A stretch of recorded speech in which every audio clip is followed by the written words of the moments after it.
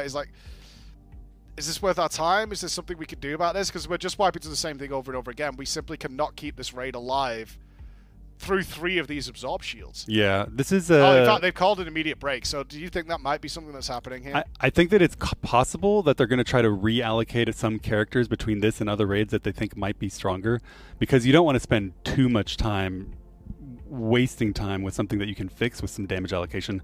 This is one of those kind of trap situations that you saw, for example, at the end of Gahoon or the end of Jaina, where it looks like you need more healing, but the reality is killing it before you die is always the right answer. You need just enough healing to keep you alive long enough, but at some point it becomes unhealable. If you killed the shield faster, it would stop doing damage to you.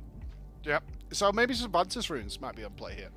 It's just something to kind of get them over this hump, because, I mean, there might be another wall, but a Razageth Vantis rune, not really the end of the world. Really interesting.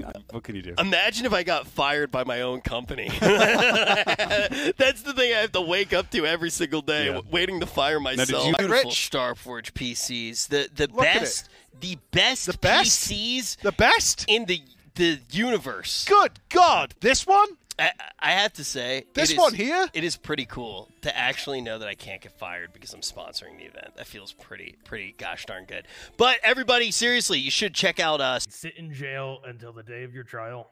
Which thing are they doing it on? I am going to offer you a simple plea deal of the minimum sentence for a guilty plea for the accomplice to terrorism. This is the only offer that I am going to make you. Because if I have to go and throw it on the docket and take you to court, I am asking for the death penalty. I'm still... What is this one for?